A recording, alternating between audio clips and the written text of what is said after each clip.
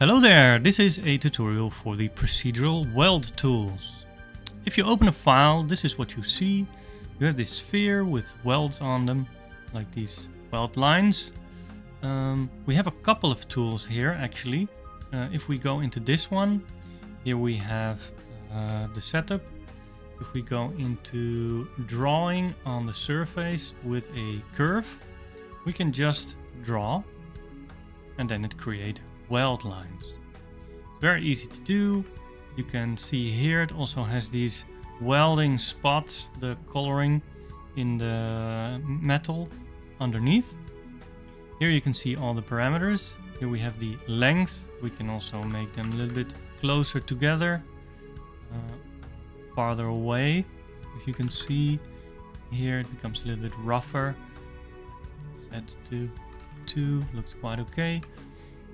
You have a randomness in the rotation that you can add more of.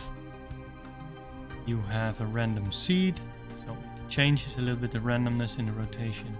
We have a minimal size in the difference of the weld spots. Maximum size, it looks a little bit different.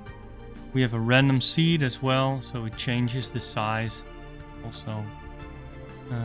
And we have a offset from the object, so you can pull it up or pull it a little bit down if you want to lay it a little bit more into your model, but generally minus 0.05 looked good on this object, but it's personal of course. So this is the weld tool. If you want to put it into your own project, you can just append this curve and then or the object, whatever you want, and then it imports all the elements that you need. If we go into the geometry nodes, here you can see what it looks like. It's just a node with all these parameters compressed into one. And then we have also a intersection weld. We can see here all these intersections get a weld seam, and there's also some parameters here, like you can set your own material if you want. We have a weld radius. We'll make that bigger. We can see that it becomes thicker.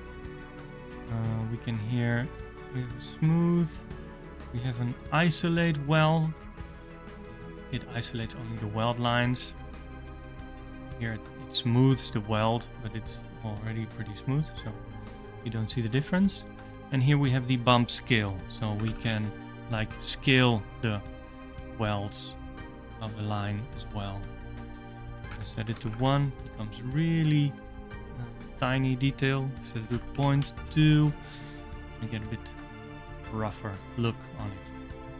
So it's just a tube weld that lays on the seams of the intersections of these balls. If we go here into the geometry nodes, we can see what happens here. We have the intersection node, and then with the join geometry we can join all these geometries together. So we have one icosphere and it's set to smooth. As you can see, all these transform puts them in another position. So if I take this one, you can see that it drags it out. This, then it creates welds by themselves. So this is the spherical one. I also made like different shapes so you can see what happens with the cube. Test with some tubes or cylinders actually. And then there's another tool here as well, which is the pipe weld. And here I created some pipe nodes. Here I can set the tube radius.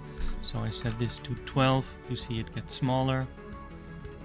You can set the tube resolution and the tube radius. Set this to 0.15, like it gets a tighter radius. And also we can set the resolution of the corner. You can see it gets more geometry here. And then also we plug it in again with the join geometry into the intersection node. with all the parameters, and then it creates the welds themselves. So this is the weld tools that you can get at Blender Market now, and I hope you can use it. Okay, bye.